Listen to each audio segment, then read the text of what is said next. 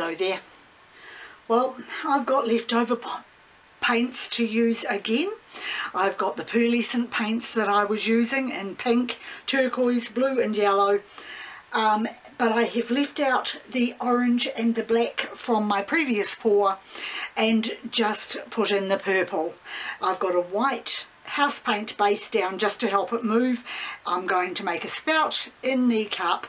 And I'm just going to do, I'm going to start off just pouring straight down and then probably do a little bit of wiggling. I'll see how I go. Might actually start up one side, I think.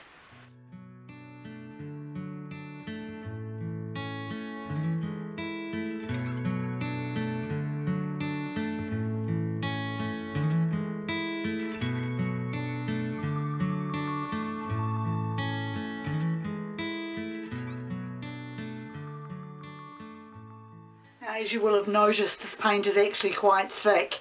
I'm already starting to lose it off one side.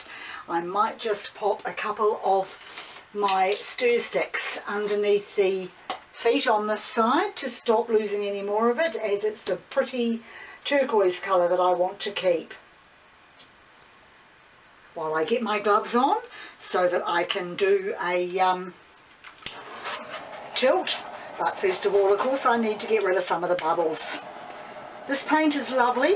It is cheap. I'm not sure how it's going to dry, but it certainly gets bubbles in it. And in this cup, I did inject some silicone, about 8 or 9 drops. So that should make a few cells. Okay, so I've got my gloves on now. More bubbles popping through. And I will now tilt this to see what sort of effect I can get, particularly concentrating on the turquoise, which I absolutely love. So I'm going to head some of this paint off from this end, even though I'm losing the pink, which I also think is very pretty. I want to head that tail right down there. And then I'm just going to do the side to side tilt rather than corner to corner.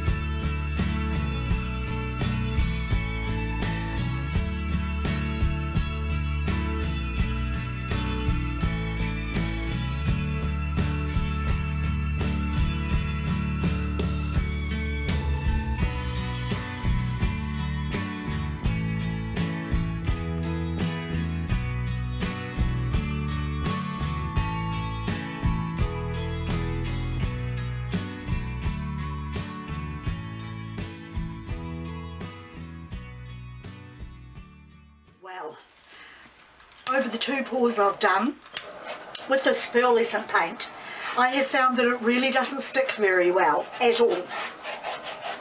In my last video I put some on cabochons and I had to re-dip them because the Pearlescent paint wasn't sticking. So obviously it is not a good paint for mixing just with water. It needs a paint pouring medium in, such as Floetrol or PVA glue, to keep it together, to stop it from separating. So I've finished what I wanted to do there. I just absolutely love the white drops caused by the white paint underneath, and of course the silicone, and the sort of a almost wave-like pattern down here, and the Pearlescent colour is beautiful, but it's not quite what I had hoped would be, because as you can see, the paint is already pulling away from the edges. It does not stick well. So when I use it in the future, I will be mixing it with either PVA glue or Floetrol or both. That is the end of that experiment for the day. Once again, thank you very much for joining me, and I'll see you next time. Well, here is the dried picture from my last video. with the Pearlescent paint, which is just gorgeous. The pearl colours that just vibrate on the canvas. Normally I will scrape a canvas when I've finished with it because I haven't got enough money to keep buying new canvases, so I reuse what I've got. But this one I decided to let it dry because I wanted to show you just how beautiful the colours were in it. I'm not even sure now if my camera is doing it justice. And this is the one I showed you from earlier in this video. Now dried, also beautiful Pearlescent colours.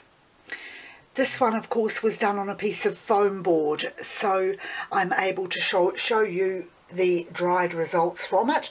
I'm trying to pick up the pearl colours to show you, or should I say the pearlescence in the colours. Just gorgeous. I'm loving the colours. They remind me of some of the colours of my nail polishes.